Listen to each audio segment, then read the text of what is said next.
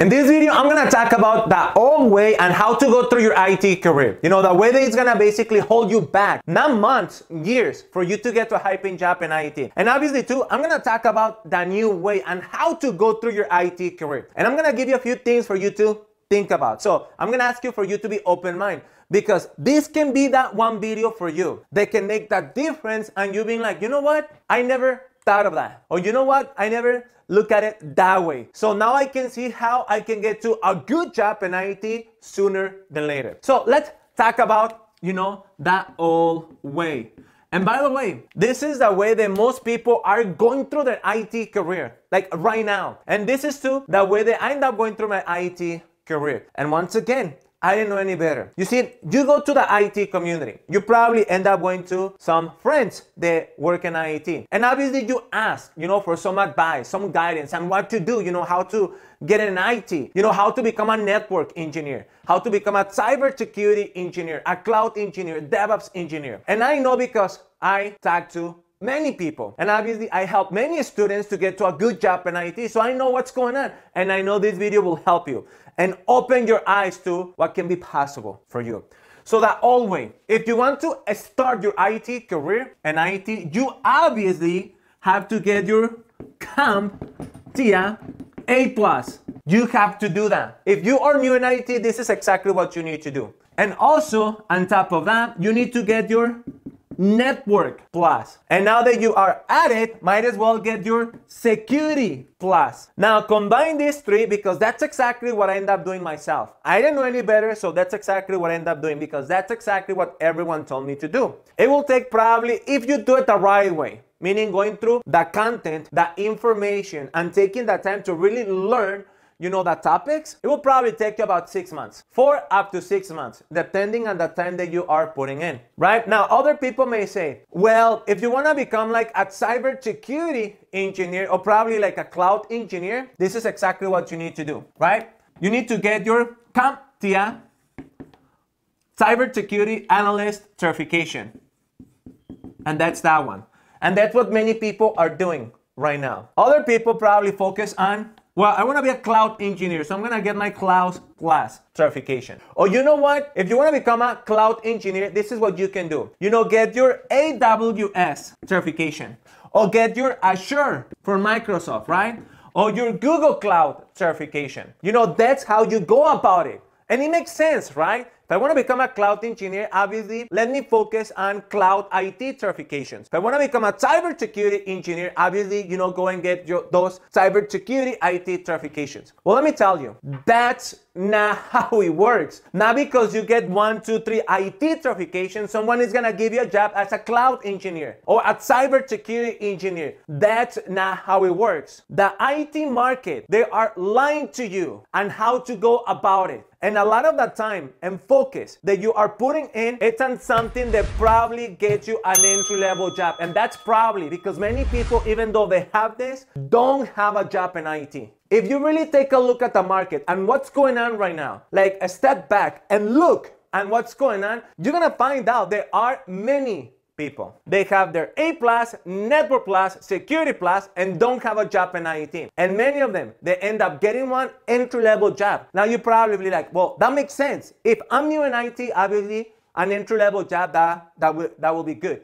No, an entry-level job, that pays about $40,000, $50,000. That's not good. Based on how the economy is right now, it's not good. Why not get to a job that's gonna pay you $65,000, $75,000? Why not get to that job, first job in IT? And I know you're probably thinking, I wish. Man, I wish I can do that. I mean, Jorge, I know people that start the IT career with entry-level jobs, and they're basically with a salary of about $40,000, $50,000. So how is that someone is able to get to $65,000, $70,000 and a good job, not an entry-level job? Well, many of my students have done it, and I know other people that have done it too. You just have to be more open about what can be possible for you and question the things that you are doing and how you are going through your IT career. And this is exactly what's going on. This is, once again, the old way for you to go through your IT career. Now, for those that are probably paying $10,000, $20,000 on those IT programs, no one is gonna hire you just because you end up going through a program. Because everyone focus on technical. Everyone focus on IT certifications. And basically what that means is you are no different compared to someone else because you end up doing exactly what everyone else is doing. You can go to the market, the IT market, and if you reach out to people that are barely starting their IT career, you're gonna find out they're doing exactly what you're doing. So my question to you, how is that you're gonna differentiate yourself from everyone else when you end up going through the job interview process? Because the way that you're gonna go about it, the same as everyone else. The certifications that you got, the same as everyone else. The way, and listen to this, the way that you're gonna answer the questions they're gonna ask you, you're gonna answer them the way as everyone else. So you cannot compete when you end up doing exactly what everyone else is doing. So this is not the way to go. This is the old way. This is the way that's gonna hold you back. They're gonna get probably stuck in your IT career. You have to be more smart on how you go about it. And once again, that was me too. I didn't know any better. My first job in IT, entry-level job. My second job in IT, an entry-level job. My third job in IT, an entry-level job. Even though my second job in IT paid me more than my first job. And yes, my third job in IT paid me more than my second job. But all three jobs, entry-level jobs. I didn't know any better. So how is that? Like my students, many of them end up getting a good job in IT. 60, 65, 70, 75K. First job in IT, even though many of them don't have a bachelor's degree. Completely new in IT. And many of them do not have any CompTIA certifications. And yes, I'm the one big enemy of CompTIA certifications, you know, for you to start your IT career. So once again, we just end up going through on the old way of doing things. Now let's talk about the new way, the modern way. Because obviously, you want to get to a high-paying job in IT sooner than later, right? Would you rather have a conversation, advice from someone that has been working in IT for 7 years and finally got to $120,000 in IT? But have this in mind, you probably be, 120, 130K, that's good. And yes, that's a good income, but you're getting advice and guidance from someone that took 7 years to get there. Why not talk to one of my students that were able to do that in less than 2 years? You see that difference? 7 years compared to 2 years. Same income, probably same position. What's the difference? The way that you go about it. Now my question to you is, in the next year, in the next 2 years, how much do you want to earn? How much? Because yes, I'm probably one of those few guys that's gonna tell you that money matters a lot. How much you earn matters a lot. And I don't care how old are you. You're probably in your early 20s, 30s, 40s, 50s. It doesn't matter. It matters a lot how much you earn. So why not get to a high-paying job in IT sooner than later? But obviously that's for you to know more about how to go about it. And my biggest advice is do not go through it the way that most people are going through it. And you probably be, so how I'm gonna find out like the way that most people go through it? Because you can just go to the IT community and ask, do you have any advice, any guidance for me on what to do and how to get my first job in IT or how to upgrade that job that I have now to a better one? And more likely, they're gonna tell you the same thing. A lot of it, most of it, focus on the next IT certification. And that's when you be like, oh, now it makes sense. Everyone is telling me to do the same thing. The difference is some guys told me to get this one IT certification, some others told me to get this other IT certification, and some others to get this other IT certifications. But at the end of the day, the same guidance and advice. That's exactly what you need to like run away from. So now let's talk about this new way. Because once again, how much you earn matters a lot. And not just for yourself, but for your family. So once again, I'm gonna put it right here. How much you earn matters. So let's talk about this new way and how to do it. Okay, and once again, I'm the enemy number one and theatrifications. So what do? This is the first thing that you need to do, and this is the new way to go about it. And if you've been following me on social media and my YouTube channel, you probably know a lot of this and what I'm about to go through. But you see, I don't go any other way because this is how it works. The first thing that you need to do is to focus on this. This is number one. How to learn. That's exactly what you do first.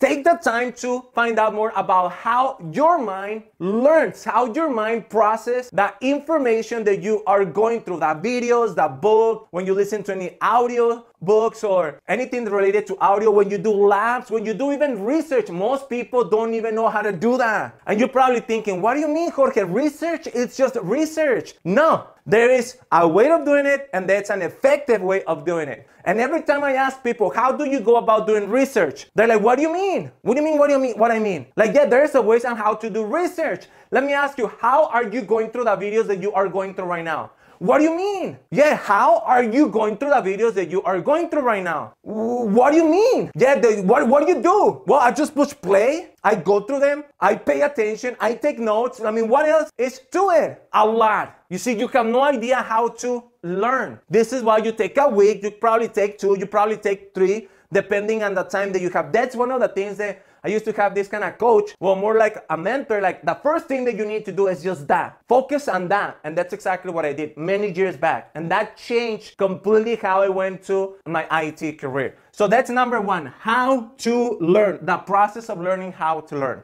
Okay. Now, the other thing that you have to do when you're new in IT, you have to get your Cisco CCNA. Now, if you are new, like you have no knowledge at all in between the CCNA, you have to go through the Network Plus.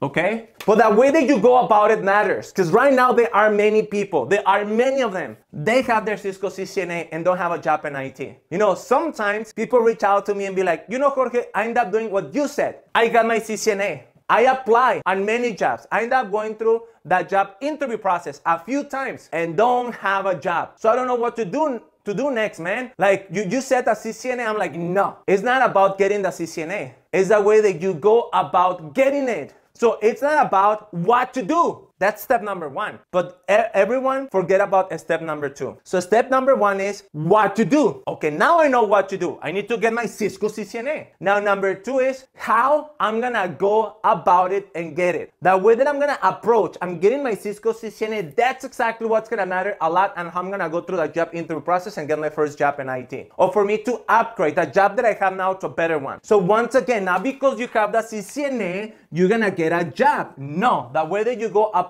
and getting it. How you gonna go and learn the topics. How you gonna go and process that information. Because listen to this, if you cannot storytell, if you cannot educate, if you cannot present what you have learned, in this case, the CCNA, to other people in a way that you can put a picture in their mind and be able to go through various scenarios based on what they're looking for, based on what they want, based on what you end up learning here, that means that you don't know shit. And now you become like everyone else. Why? Because the new way is as you focus on this and you focus on things that people don't talk about. And I'm gonna go to them really quick. Here, one of them that you probably know is, again, that's one skill, how to learn. The other skill is storytell. You need to learn about storytelling. What's the other one that people don't know anything about? And that's based on how to influence people. How to have a conversation in order for you to influence, in order for you to persuade the other person. You know, because you have to know how you're gonna go about and position yourself in the market. How you're gonna go about and selling yourself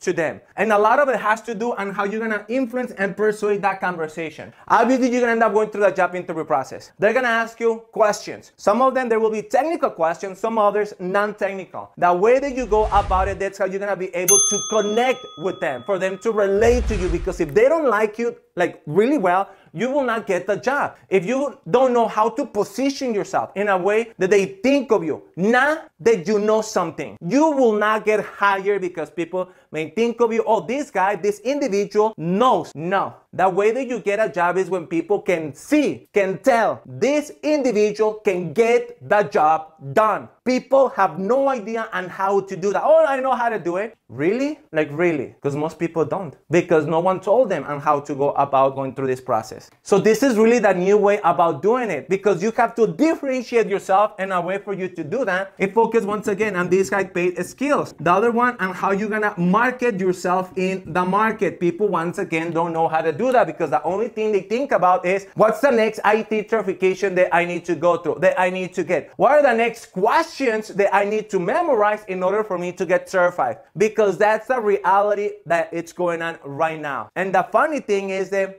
IT hiring managers, recruiters, engineers know better. They can tell if you are full of BS or if you really know the topics. People can tell when they look at the resume. Yeah, we have another of those people. They have a ton of IT certifications by memorizing the questions. Next. And then you'll be like, what the hell is going on? I'm not going through the job interview process a few times. No one called me back, and the ones that called me back, they're like, thank you, but no thank you. Like, what's going on? I've been doing everything that everyone told me. I got my A+, my Network Plus, you know, I got all these IT certifications. Like, what's going on? Because once again, you're going through your IT career the old way. You do not take the time to do it the new way. You know, I'm learning these high-paid skills and be able to combine these skills with the IT certifications that you are going through. And I do not care. Let me tell you the last thing. I don't care. I really don't. If you want to become a network engineer, a cybersecurity engineer, a cloud engineer, or DevOps engineer, I do not care. This is how you start. Because what you need to think about is how I'm gonna go and get my first job in IT, and to make sure that the first job, it's not an entry-level job. I don't care if I have my brother. I don't take if I have my father. I don't take if I have all my friends. All society telling me that that's the way to go with an entry-level job. You say, fuck you, but no, I'm gonna do it the right way, the smart way, not the old way that most people go through it. And that's when you're getting a good job that's gonna pay you 60, 70K a year.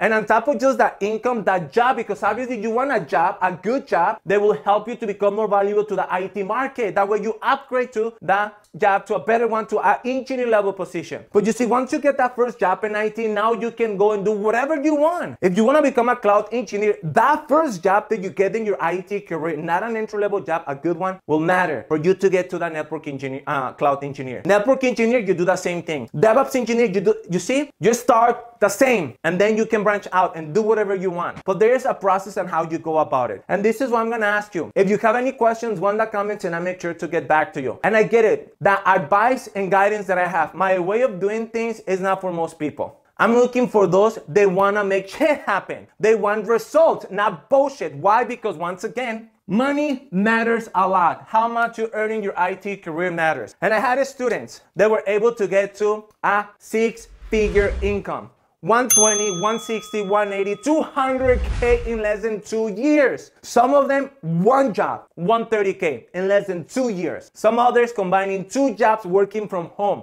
160, 180, 200K. So why not you? Why not you? I know why. Because you prefer to do it the old way. That way it's safe for you. You see, sometimes you need to get out of your comfort zone. This is no BS. Everything that I'm going through with you right now, it's based on facts, results, not BS. So now it's up to you. If you have any questions, go in the comments and make sure I get back to you. If you're ready to do that one-on-one coaching with me, you know what to do. But now, I'll let you know better, right? You can compare the old way or the new way. It's up to you. And if you want to go through it the new way and you want to do it on your own, at least now you know better on how to go about it. That way you focus on the things that will allow you to do that. And now you're going through it the way that most people go through it, because right now the market is getting very competitive. So you have to find a way for you to completely differentiate yourself from everyone else. And this new way will allow you to do that. So that's all I have. If you're ready, you know what to do. Apply for the coaching program. Take care, and I will talk to you soon.